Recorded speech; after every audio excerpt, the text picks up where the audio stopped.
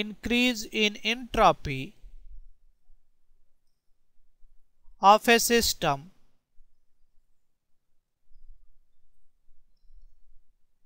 is given by formula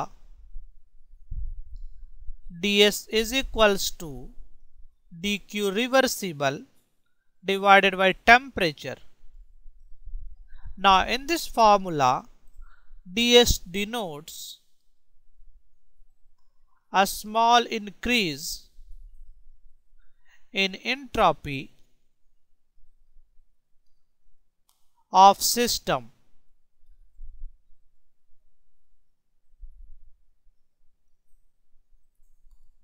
dq reversible. This denotes a small amount of heat absorbed by system.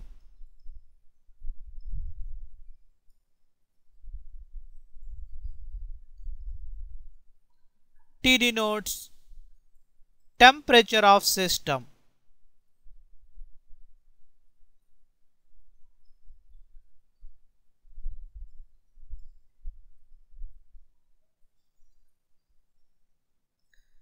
So we have ds is equals to dq reversible divided by temperature. Reversible means the process by which the heat is given to the system is a reversible process. So dq reversible, this means process by which heat is given to the system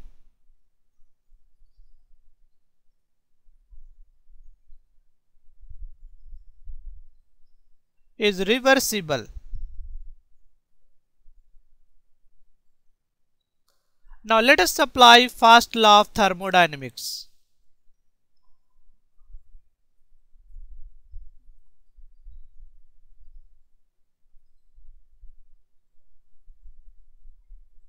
We have delta E is equals to Q plus W. We can write same formula for a small quantity, that is delta E becomes dE is equals to dQ plus dW. So this is the first law of thermodynamics for a small quantities. From here we can write dQ is equals to dE minus dW. So we have expression for ds, that is dQ reversible divided by temperature. Now let us say my process is reversible. So we have reversible process. So we can write dQ, this is equals to dE minus dW. So ds becomes dE minus dW divided by temperature. Now you may remember dE can also be written as NCV dt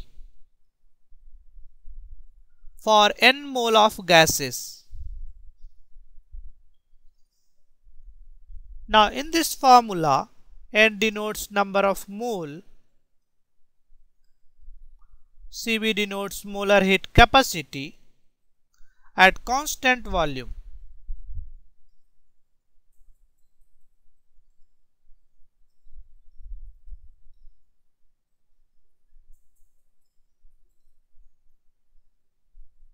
Delta E, that is dE, denotes a small change in internal energy.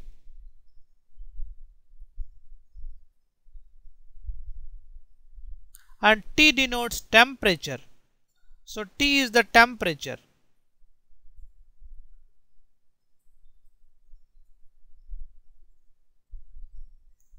Now dW is minus P dV, where P is the pressure and V is the volume. So we can write the same expression ds is equals to dE minus dW divided by temperature, and dE is nothing but NCV dt. So we will have NCV dt, and this is minus P dV. So this becomes NCV dt plus P dV divided by temperature. So we can separate ds is equals to NCV dt by T plus P dV by T. So this is expression for a small change in entropy.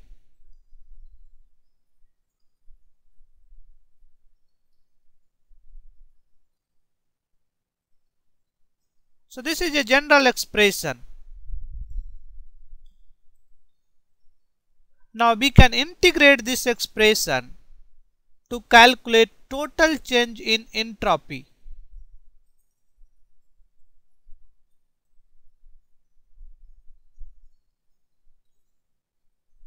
So we can integrate both sides.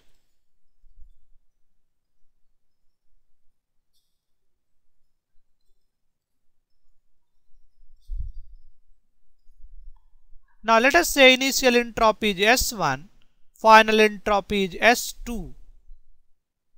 Initial temperature is T1 and the final temperature is T2.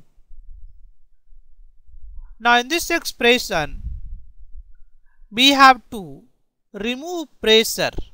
That is, we have to express pressure in terms of volume and temperature. So we want to express pressure in terms of volume and temperature.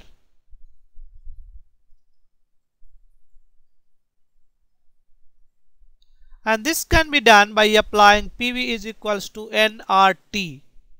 So P is equals to nRT by V.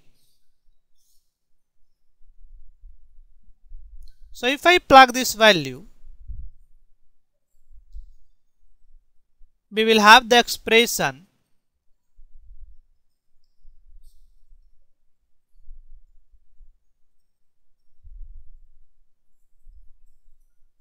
this is P dV by T. So P becomes nRT by V and dV by T. So T cancels.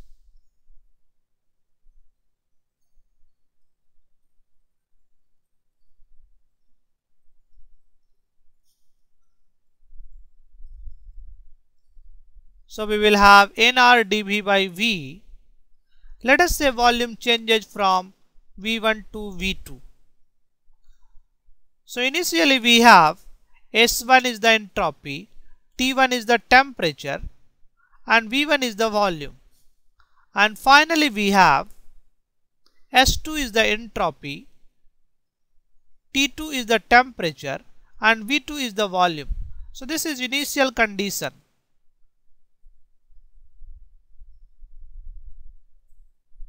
And this is final condition.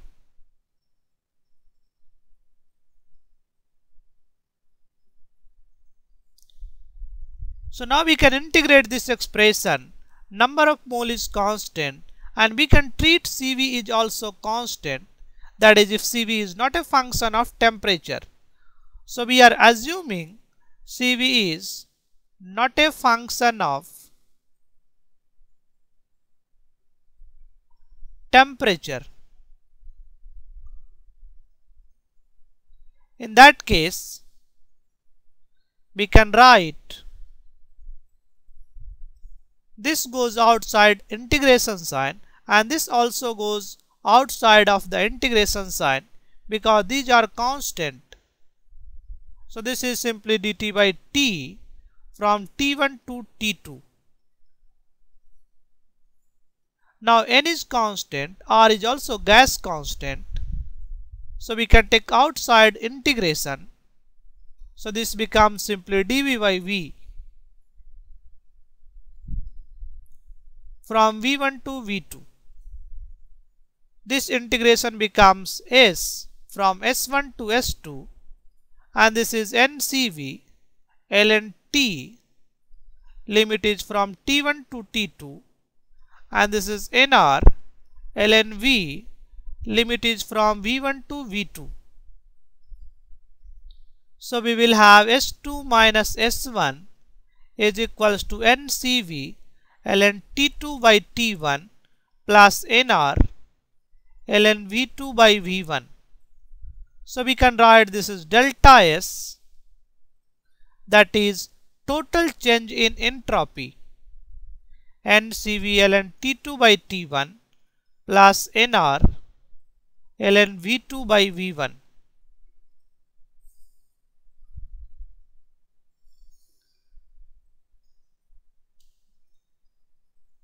So this is the general expression for entropy change.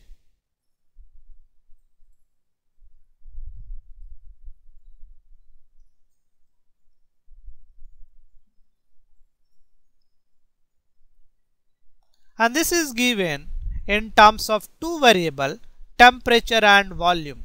So we have delta S as a function of temperature and volume. We can also calculate delta S as a function of temperature and pressure. So this we will do in separate exercise.